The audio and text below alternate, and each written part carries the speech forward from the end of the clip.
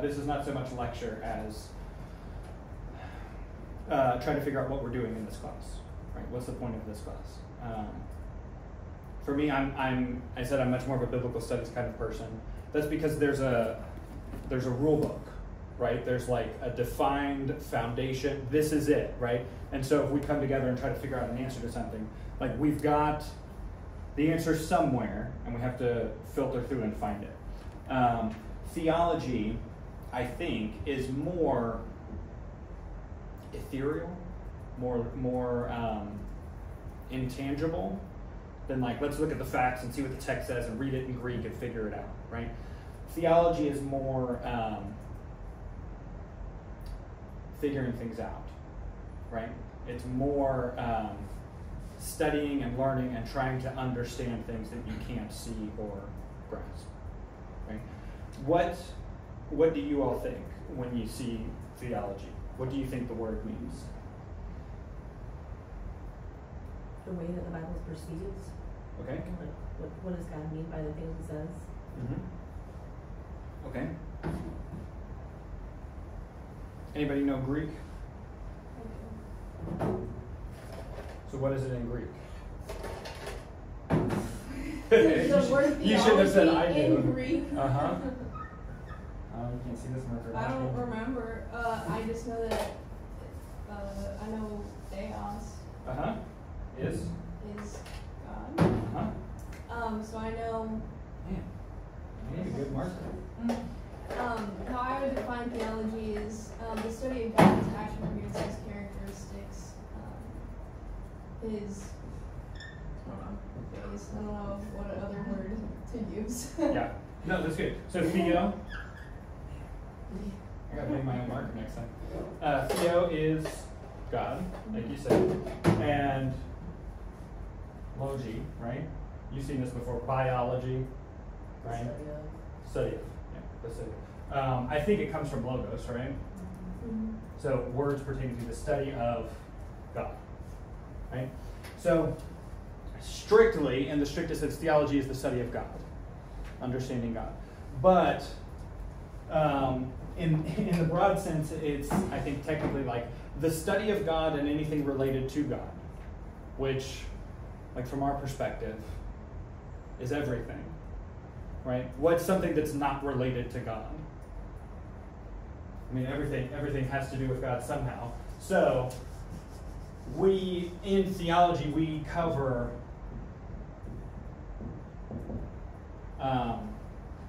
pretty much everything, right? Theology 1, we talk about the foundations, we talk about who God is and how God exists as a Trinity and the creation and everything else. In this class, we talk about all sorts of stuff. There's, especially popular now, there's, blank theology, and you can fill the blank in with anything. Political theology, music theology, right? A theology applied to whatever it is, because everything has to do with God, and so everything has to do with theology, right? That's the idea. That's why it's difficult to define or understand what it is that we mean by the term, is because it's all-encompassing. Having to do with God and everything to do with God means it has to do with everything. I know we talked about this in hermeneutics. Do you all listen to music? Do you all listen to music? I sound like I'm 1,000 years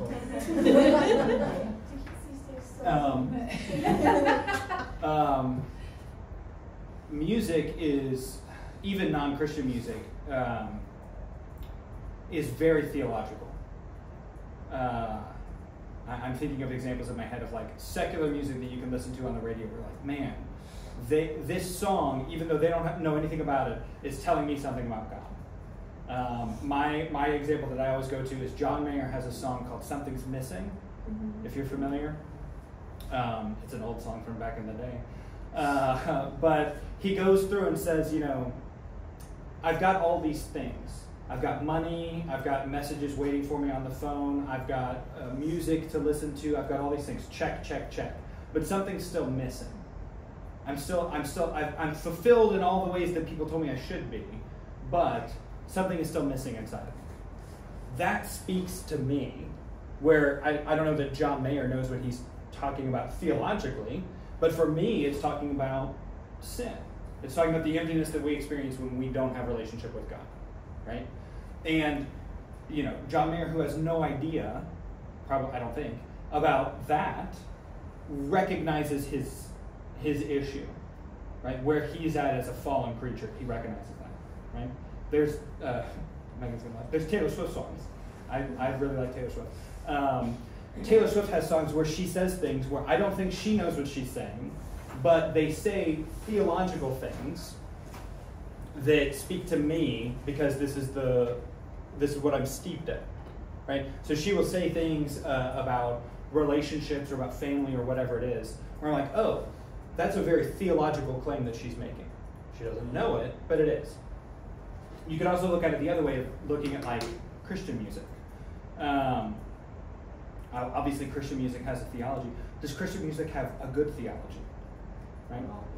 Not always.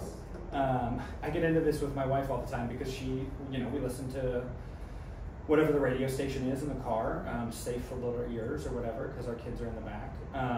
And we'll be listening to a song, and my wife's not really thinking about it. I'm like, is this true?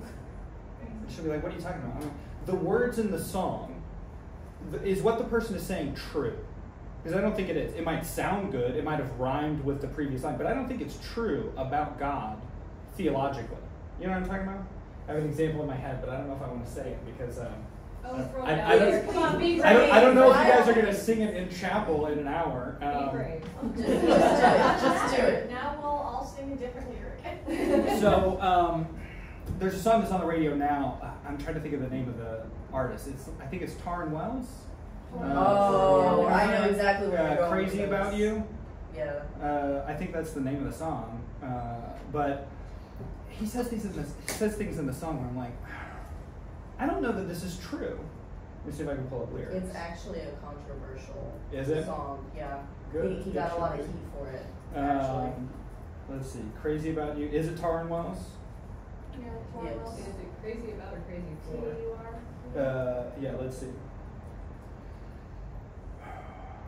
So first of all, we're just going to go through this, okay? Because this is kind of how this class runs. I'm just going to write down the objectionable lines in the song. I mean, obviously, the song is called "Crazy About You," and the main lyric is talking about God.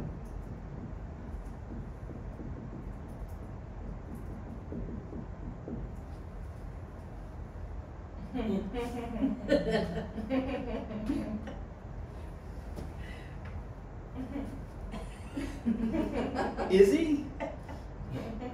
Right? Like I understand the metaphor, right? Where we use that to say like, oh, they're really in love.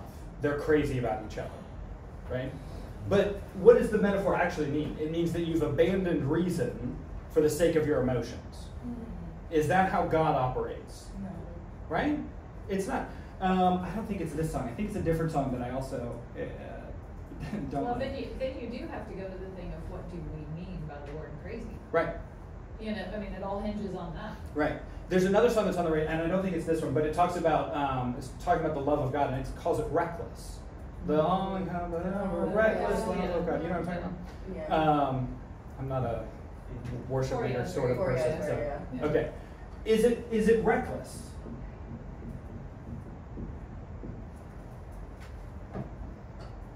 Right? I don't know what the opposite of reckless is. In my head, it's full of wreck. Right? The way that God loves us is not crazy. He doesn't abandon reason to love us, and it's not reckless. Right? He doesn't abandon his responsibilities in order to love us. Right? It's intentional. It's intentional. It's planned. It's part of who he is and why he does the things that he does. Right? And so I'm listening to these songs and I'm like, I don't know. I don't think so. I thought there was another line in this song. Yeah, he said he's crazy about you. He didn't want to live without you.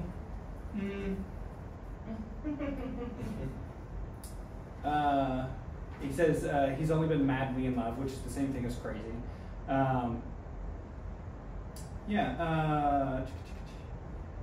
Didn't want to live without you. Where was it? He's never been mad at you. I'm like,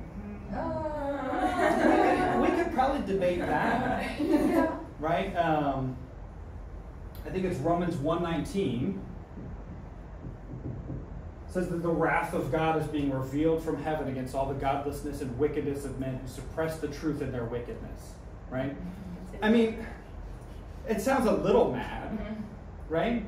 Like if we're talking about the wrath of God, it's maybe not, I think we think of mad as like, again, the opposite of this, as like abandoning reason to experience this emotion of anger. And I don't think God is doing that, but, I mean, it seems like he's not thrilled about us abandoning him and being enemies against him, right? Yeah, so I don't know. I listened to the song and I'm like, I don't know that these words, I don't know that I agree with the theology that they're talking about. It has a theology, but I don't know that it's what I would subscribe to, right? So all of that tangent to say, theology encompasses everything, right? It's all around us. And everybody that we meet has a theology, has a way of understanding God and the world around them. Atheists have a way of understanding God and the world around them. They just call it humanism, right? But that's a theology. That's a way of understanding the world. We call it a worldview, right? It's the way of understanding a world with or without God and how we function in the world in relationship to God and in relationship to others, right? I think part of the purpose of this class, for me at least, is for us to be more aware of our own theology and the theologies that we're experiencing around us, right? If we're watching TV or a movie, or if we are listening to music on the radio, or having a conversation with our spouse, or you know, family, your parents, or whatever it is, understanding the theologies at work around us. Good? Questions on that? Are we singing it, either of those songs in chapel in an hour? No. Good, we're in the clear. Let's see. So in Theology 1, these are some of the topics that we covered. God, the Trinity, and creation. We will not kind of dive into these topics because they're going to be covered in Theology 1. Whenever you take that, that's the point of this class. These are the topics that we're sort of covering in this class. Where, you know, we're going to start off with something cheery like sin. And just go from there. But the point is, while we're talking about sin, we're talking about these things, right? When we're talking about salvation or the church or the end times, these things are going to come out. So there's going to be overlap. But we're not going to dive into the nuances of Trinitarian theology, right? Because that's just not the point of this class. So we're talking about sin and its ramifications. We're talking about salvation. We're talking about ecclesiology is the big fancy word for the church. And then eschatology is the fancy word for the end times. Right? These are the main topics that we're going to be covering. I think I've got another slide for more details on that.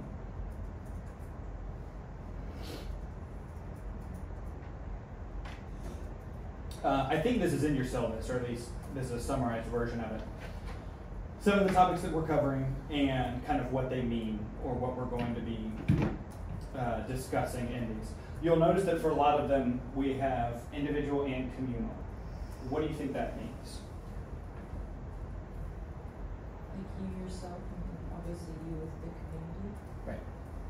So, for sin, we talk a lot in like, kind of, when I say we, I'm going to say this a lot, but it kind of means like evangelical Christians writ large. Us in this class, us at SEU, you know, whatever it is. We tend to talk about sin, we talk about original sin. We tend to talk about it at an individual level. We talk about our individual sin and God rescuing us from our individual sin, our own shortcomings and falling short, whatever else. And that's kind of the main focus. For many Christians throughout history and today, there's a huge emphasis on the communal aspect of sin, where it's not just that when Adam and Eve sinned, it infected individual people, it affected communities, It affected the way that our society operates. It affected everything, right? And so while we tend to focus on the individual aspect, theologians will argue that there's a communal aspect of sin and there's a communal aspect of salvation. So they'll point to things like social justice, which is kind of like a trigger word for people. But people will view social justice as a communal operation of salvation to combat the communal aspects of sin in society, right? There are instances of sin in our community that go beyond the individual ways that people sin, that there are systems in place of sin that are oppressing people, widows and orphans and whatever else. And that part of our redemption is addressing those issues. Part of the restoration of the world is us as Christians operating to fix the communal issues of sin, right? We call it social justice, or we call it, I think social justice is here, works of grace, right? Where we go and feed the homeless, not because we're good people or we want to operate in this way or because we as individuals have been redeemed. We do it because, as a community, we recognize that homelessness is an aspect of communal sin, right? That there are systems in place that are sinful, and therefore we as redeemed people have to address them. Good? Good. This will pop up repeatedly, I think, throughout the class. We will talk about sanctification, we'll talk about the Holy Spirit. We'll spend time talking about Spirit baptism, Pentecostalism, the views on that. It's an AG school, right? So we're going to talk about these sorts of things. It's kind of an emphasis. And then we'll end with the end times. Talk about eschatology. We're going to talk about different views of the end times and where we're at with all of that. Any questions on kind of the topics that we're covering? Good? I assume they went to get ready for worship.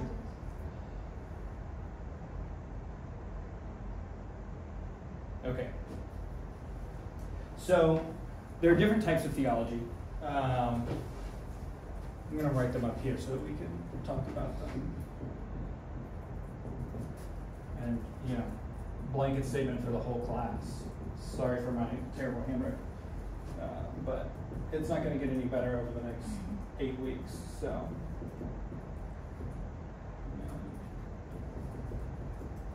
I grew up with a bunch of others who all had dyslexia, so. I think I was supposed to be left-handed, and my parents forced me to be right-handed, and so, terrible. What does this mean to anybody?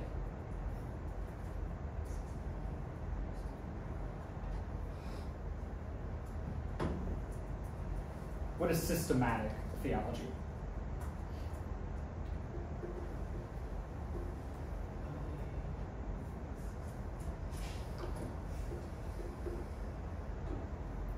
What does the word systematic mean? Apart from theology, what does this word make you think? A certain form? Okay. That everyone follows, a system that's involved. Mm-hmm. Government. Say it again? Government. What do you mean by that? I guess like how one nation under God kind of type thing. Okay, I see what you're saying. Like marriage laws and Okay. credit bureaus every 7 years type. Maybe I think about theology, systematic. I think about stuff like that. How things are set. Okay. With God in mind, I guess. In the system, like how. Systems of human operation. Thank you. Yes. So I think what you're describing, I understand what you're saying. I think that actually probably goes under practical. Okay. Where you're talking about like governance. What we mean by systematic is systematic not in the way that it's applied, which I think is what you're talking about, but systematic in the approach to theology, where Like how the Bible teaches us, what the Bible is. no, because the way the Bible teaches us is going to be right. There's a lot of overlap between how all of these work out. This just means that the way that you teach theology, the way that you learn theology, the way that you go through it is systematic. There's a form and a system in the way that it's. So on day one, you talk about God, and this as a system, you go through the whole Bible and you develop a theology on God as a topic. Let's say that topical, right? And then day two, you talk about what? Jesus. And then I guess day 3, you have to talk about the Holy Spirit. And then, you'll spend time talking about the Trinity. How does that work? Right?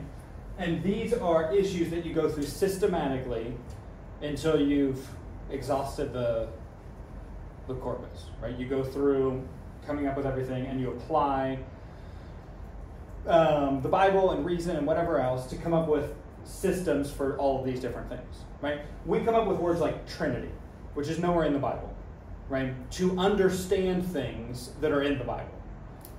There's a lot of words that we have, theological words for stuff that are not in the Bible. Trinity being the core example. I think that the Trinity is biblical, right? It's an idea that I think is right theologically, but it's not a biblical idea. It doesn't come from the Bible. We read the Bible and then we think, oh, this has to be the way that it's talking. This has to be the understanding behind it. But that idea is systematic, right? And the way that you're approaching your theology, right? So this textbook is an exploration of Christian theology. I thought it said systematic on here. Well, maybe the other one does. But it goes through chapter by chapter. Here's a chapter on God. Here's a chapter on Scripture. Here's a chapter on the image of God, human, sin, whatever it is. And it goes through topic by topic, right? Now, I don't want to say the opposite. A different approach is what we would call biblical theology, which tries to understand the Bible in its own terms. So while biblical theologians would probably say, the Trinity is the correct way of understanding God, they would approach it slightly differently to avoid using the terminology that the Bible doesn't give us, right? So I think the classic example from my background is a biblical theology of the kingdom of God, right? Of kingdom. So they would go through and look through the Bible and try to understand, what does God mean when he's talking about his kingdom? In the Old Testament, kingdom of Israel. In the New Testament, the kingdom of God, kingdom of heaven, right? What does the Bible tell us about these ideas? And they will go through and do that. So you still might have topics like God, right? Because the Bible tells us about God. But you've got more things in here that are strictly biblical, where the Bible is telling us words and we're using the Bible to interpret those words. Good? Good. What about historical? The time, the place, the different things that were happening, events. Keep talking. When? What are you talking about? What time period are you talking about? Like previous time period. So, what is it called? Like time period, like during the Roman Empire, stuff like that. Okay. You're partially right. I think what you're describing is kind of like biblical background. So when Jesus is operating, when Paul is operating, they're operating in this context of Rome. They're operating in this context of empire. And so you're talking about understanding the Greco-Roman culture to understand where the Bible fits in. Is that right? Yeah. Honestly, I think that would probably fit over here a bit. What we're talking about here is history, as you point out, but not exactly the history of what's going on in biblical times, but the history of what's going on since then. Specifically, theologians of the past who have come along and tried to do these sorts of things and come up with historical theologies. So this would look at, I'm trying to think of examples. Guys like Augustine, right? Probably the most famous theologian in Christian history, right? Most of our understanding of most stuff comes from Augustine. But understanding Augustine's theology of X, Y, and Z, right? So Augustine's theology on the Holy Spirit. That would be a historical theology, right? So you could do this with literally everybody, from Augustine to give me some names: Aquinas to MLK, right? Where they are operating theologically, they're writing theologically, but what they're doing is, or I guess what they're doing is probably systematic or biblical. But what we do when we're studying this is not systematic. It's not biblical. It's historical, right? The goal in reading Augustine's work on the Holy Spirit as the example is not to understand what the Bible says or what like a systematic theology would say about the Holy Spirit. It's to understand specifically what Augustine says about the Holy Spirit. And we can agree or disagree with that. So right? like experiences from other people. Right. Which might or might not be true, right? A good example would be Luther, right? Who, famously started most of this, right? The beginning of the Reformation is because of Luther. So Luther's theology on a bunch of stuff we still look to. But we disagree with Luther's theology on a bunch of stuff, right? Luther said some very terrible things about the Jews, for instance, right? So he nails his 95 Theses, he does all this stuff, which is great. But then, the Jews don't respond. He thinks that the Jewish people will accept the gospel now that he has properly taught it, and they don't. And so then he writes a whole treatise called On the Jews and Their Lies, right? And so, as a historical theology, we can understand what he's saying and fundamentally disagree with it, right? Whereas if you're doing a biblical theology, it would be a problem if you fundamentally understood what the Apostle John is saying and then disagree with it, right? You see the difference? And then finally, practical theology. You brought up governance. In God we trust was your example, Right. One nation under God? Yeah. Practical theology encompasses most of that. So you're talking about it kind of on a corporate level, on a communal level, like we were talking about before. But it can also be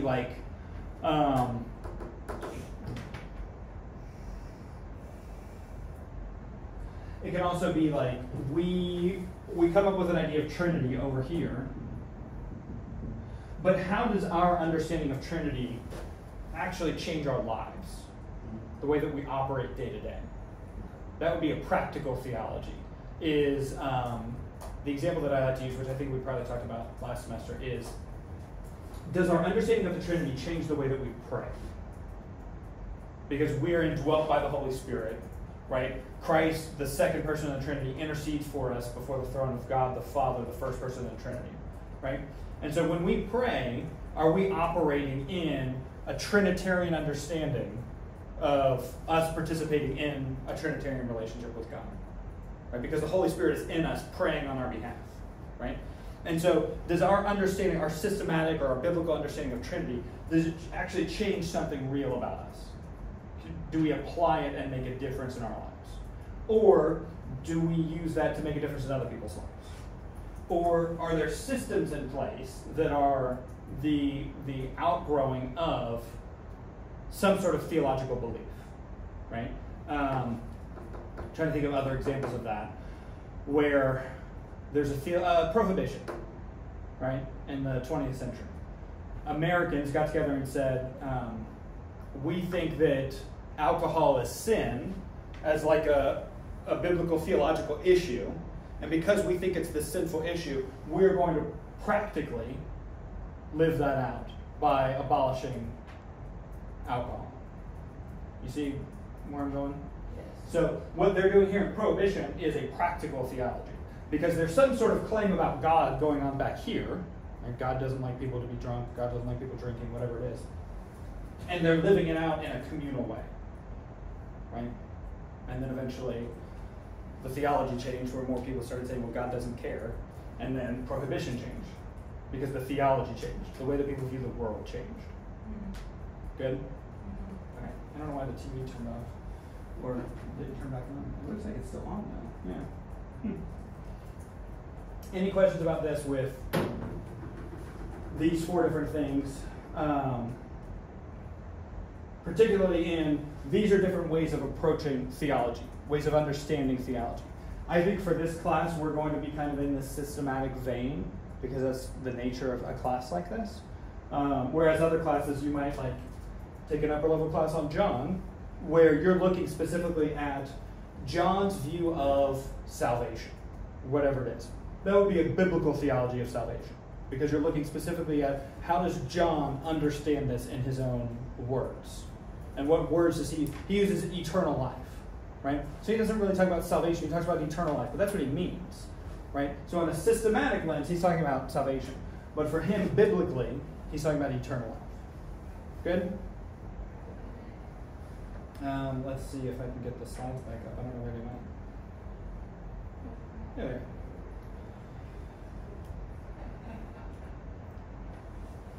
So let's talk about this for a minute. How do we develop our theology? Where does it come from? I think at the very beginning, you said understanding the Bible, right? A perception of. A perception of the Bible. So, we talked about theology being everywhere, right? John Mayer's music having some sort of theological bent. It's not based on Scripture, right? The way that he's talking about, the way that Taylor Swift is talking about stuff, it's not based on Scripture. It's based on other stuff. When we talk about Christian theology, which is what we're doing, it's based on Scripture, right? That's kind of what our goal is. Is it based only on Scripture? No. Why not? Because of how you were raised, Okay. environment, Okay. experiences. Okay. Reason, So, like the Trinity. The Trinity is not in Scripture, right? It's something that's been reasoned out. It's like a logical conclusion that people who came up with it think is supported by Scripture, but it's not technically in Scripture, right? The term's not there. And so they use reason, they use logic, they developed the idea, and then they checked it on Scripture. Right? We talked about Augustine. A lot of our beliefs come from tradition, come from history. They either come from Augustine or they come from Luther. Right? I mean, as Protestants in America, that's where a lot of our beliefs come from. So if you belong to like a denomination, you can trace that denomination's roots from religious leader to religious founder to religious founder to religious leader or whatever, right? Most of our kind of Protestant evangelical American denominations are going to trace back to Luther. They're going to trace back to Augustine. Eventually they get back to the Bible, right, historically. But there's an aspect of tradition that goes there. Now what about for Luther? He comes along and says, well, there's all this tradition that the Catholic Church is doing, but I don't think that it's biblical, right? They're teaching these things as tradition, but I don't think that there's a biblical backing to them, right? What do you do then? What does Luther do? Yeah. And what was the point of the 95 Theses? This isn't a Reformation history class, but to expose the works of the Catholic Church. Right. And to say, this is what you're doing, this is your theology, and this is what the Bible says, and this is a discrepancy, right? 95 times. So for him, he had this tradition that was existing, that was operating, but he began to question whether or not it was accurate in terms of Scripture. Right? For centuries, these three things were the main ways that people operated in understanding their theology and developing their theology. I think Wesley is the one who comes along and adds experience. It could have been before him, but I'm pretty sure there's like the 4 pillars of Wesleyanism. He adds experience as a tool that's used to understand theology, to develop theology. Right? I think most of us would understand how that operates, where you experience something, whether it's your background or your upbringing, like you brought up, or you're praying and you experience something. You think that God speaks to you. Right? That's an experience. But then what do we do with that? word out of scripture. Good. Is that what you said? I was thinking like, no. Okay. I'm with her. Okay. So we call this like the four pillars of, I think it's called the four pillars of exegesis or the four pillars of hermeneutics or something. But it's our sources of theology, how we develop our theology, the way that we go about it. But I think we all kind of mentioned it already. What takes precedent? Why? Because it's true. Okay. How do we know that it's true? Because it's been proven. God says it is. What's that? Because God says it is, and because it's been proven over and over again. Okay. God says it is. Where does God say it is? I guess it's like the resounding circle of it says it is in the Bible. Right. So the Bible says that the Bible is true, so we trust the Bible. But it's been proven through scientifically. Has it? I feel like that's where experience maybe comes in to a big play. Okay. On top of what she's saying, to some degree, scientifically it's been exposed as truth. Okay. But you don't really know it's in your experience, your one-on-one, when you're saying when you're praying and you feel like you hear God, I feel like, or you have an experience, just you go to a conference or you experience God, or you almost die, and you're sitting there and God's it's like a revelation of I think I believe this true, or I know I believe this true. It's multitudes of experiences that a journey. Yeah. We know that it's true. I think all of this work together, kind of like what we're saying, but we know that it's true, one, because of our faith, so that relates to experience, but we also know that it's true because of tradition, because of the people who came before us, because of manuscripts and the testimony, eyewitness testimony of others. So we have evidence and support to the fact that it's true, but part of it is based on faith in God, that He is who He says He is, and that the Bible is for others. That's good. There's also the I don't know if Anna's okay, there's also the archaeological evidence that points towards truth in the Bible. Okay. I don't know if it's as simple as and Ray teaches in Live Theology that basically, the Bible is a story that kind of points to the center of. Over that many years, you can't have that many people telling the same story in the same way. That basically it proves. I guess that's what I mean by scientifically. You see that this many people tell the same story and it adds up. They couldn't possibly have known the same story they couldn't have written it unless it was inspired by God. So there's no way that it could be not true. Yeah. And that many people could have transcribed it and it would be still the same story. It's not possible. Yeah. The skeptic in me is arguing in my head against the stuff that we're saying, because there's an argument to be made about I think Vodi Bakum has this whole bit where he talks about somebody's a gangbanger, this rough guy. He gets in prison, and in jail he has this revelation, this experience from God, where the Messiah comes to him and says, "You got to stop doing this. You got to change your life." And he does. He's radically saved. He's radically changed, and he goes and starts preaching about the person who came and talked to him, the way that it changed his life, and the way that it's going to change things moving forward. But then at the end of the story, Vodi Bakum says, the person was Malcolm X, and the vision that he had was Muhammad. And so the prophet came to him in jail. So he was a gangbanger, he was a rough guy. The prophet came to him and he converted to Islam. And through that conversion, he started, or he joined, I don't know the civil rights history, but the way that he moved, the way that he operated moving forward was because of his faith, right? But we would say that experience was what? I don't know the polite word to use. Wrong. Deceived. Right? Yeah. Right? And so it's always tough for me to say that our experiences, trump everything else. Yeah. So right? how would you answer that question? Which one? The one that you asked. I've been asking questions. Yeah. Say it again. How do you know the Bible is true? Yeah, I think I bank on kind of what Megan was saying, where I look at, I mean, okay, I'm going to give the Sunday school answer, right? So for me, it comes to Jesus. It comes to, was Jesus telling the truth in the things that he said and did? Right? If he's telling the truth in the things that he said and did, then the Bible's true, right? And how do we know if Jesus was telling the truth in the things that he said and did?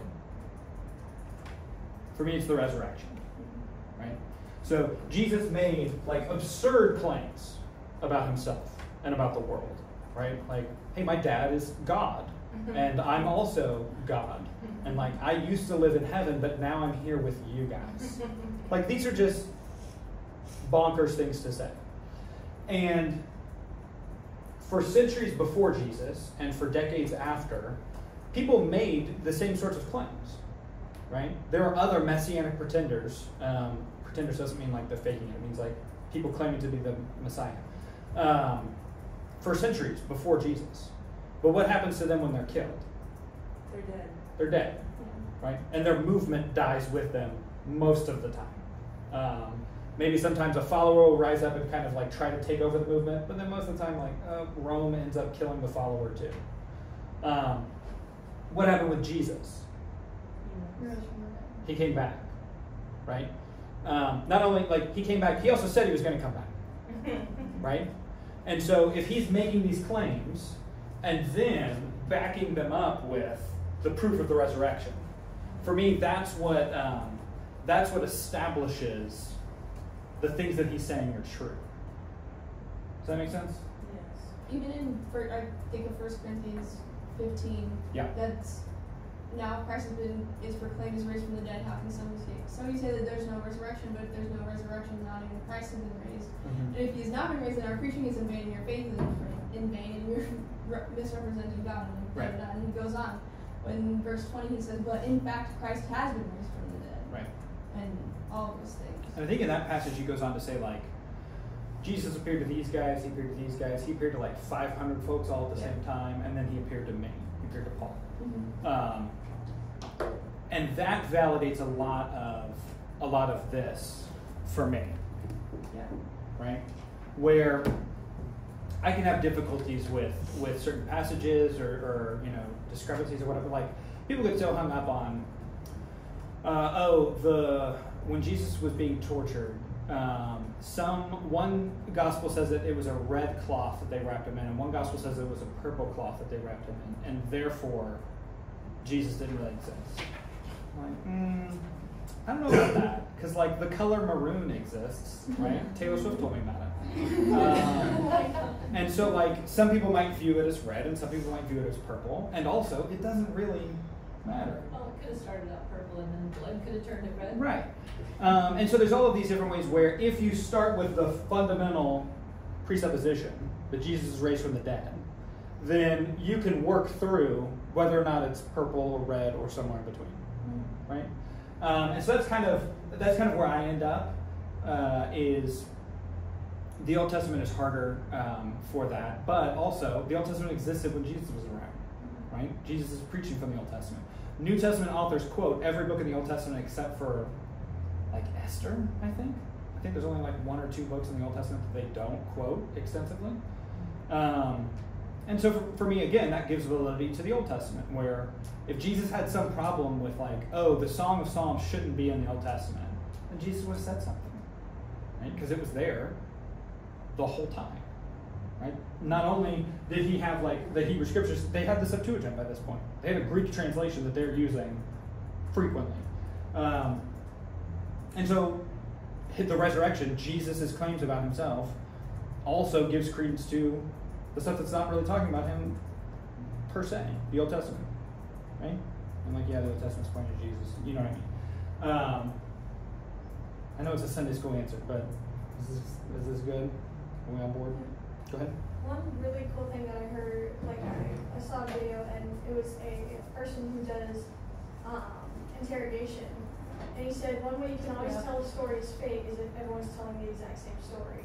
And that's why he finds validity in Matthew, Mark, Luke, and John, because they're telling the same story, but there's different aspects to it. It's not just the same story. Yeah. And some people will look at that and be like, well, look, it's wrong because they're not telling the same story. And he looks at that and he goes, no. If I was doing an interrogation on a crime, and they were all telling me the exact same details, like the color was red, and everyone said it was red, or this exactly happened, and everyone's saying those exact words, that's how you know it's fake, because everyone's not going to have the same view of what happened. Right. Yeah, and the historical reality is that we always talk about like eyewitness testimony is the cream of the crop in terms of like a court of law. If you have an eyewitness, then you're. But eyewitnesses are also not very reliable even now, right? And we kind of expect eyewitnesses to be like a video evidence of the crime. But there's a vast difference in, if I committed a crime and there's a video of me doing it, that is fundamentally different than if somebody saw me do it, right? Because the testimony can be discredited, but the video is like, for sure. I guess maybe not now with AI and whatever. But Jesus is making these claims, and Paul comes along and says, okay, but there's 500 people that saw this, right? There are eyewitnesses to it. And what is the likelihood that all of these people are lying? Right, that they're suffering this mass delusion or whatever it is. What's the likelihood that 11 of the 12 apostles would suffer and be martyred for something that they knew was a lie, that Jesus did really raise from the dead, right? Because if they all knew that it was a cover-up, that they really snuck in and stole the body, which was the rumor at the time, then eventually they would have given it up. Well, one of them would have. Yeah, 40 years later, are you still going to die for something that you lied about so long ago, right? Good? So, all that to say, we put Scripture as the forefront, as the pinnacle of what we're talking about. So when we're doing our theology, we're going to be looking in Scripture a lot, because this is where it's supposed to come from. When we had the different approaches to theology on here, I think one of them in the textbook, they wrote philosophical theology, which I don't understand what that's supposed to mean. It sounds like it's just philosophy. But this is the reason I don't like philosophy, is because philosophy has no rules. You think whatever you want to think, and you come up with it's all based on experience and reason, right? We have a set of, I don't want to call it a set of rules, but we have a foundation. We have a guide box. We have a limited prescribed range of things to talk about, a range of things to get information from, where you can't just come along and just make up whatever you want. Which, in my opinion, that's what philosophers do a lot of the time. They just make up stuff. It's just whatever. But we're going to be turning to Scripture a lot for the content of what we're talking about, because that's where it comes from. Now, we can talk about tradition and say, oh, I don't really know what this text means. I wonder if there's somebody from tradition who can help me understand it. I wonder what Augustine thought of this passage, or I wonder what Calvin thought of this passage, or I wonder what John Wesley thinks of this passage, right? And we can come along and get help from those people, but we can come along and say, I don't think Wesley's right on this. I don't think Calvin's right on this, right? So we read it, we understand more, we learn more. I understand what they're interpreting the text to say. I don't think that's what the text is saying, right? We use our reason, which one of the ways that we can apply this is to say, okay, there's this text that I don't understand. I wonder if there's other texts that can help me understand it. And you use your reason to connect. Well, they're talking about this thing here. Logically, I think there's another text that would benefit me to help me understand this, right? And connecting different texts together, which is still based on Scripture, but you're applying your reason to it, right? And then experience, we can also use, we can also benefit from, where we say, you know, I don't understand what this passage is saying, but I know I've experienced these things, and I think that my experiences are helping me understand what the passage is saying, right? That I understood, like, the mentality, the headset, the academic thought in the verse, but now this experience is helping me understand the meaning, the heart, what Jesus is actually supposed to be talking about. Does that make sense? Good? Any other thoughts on this?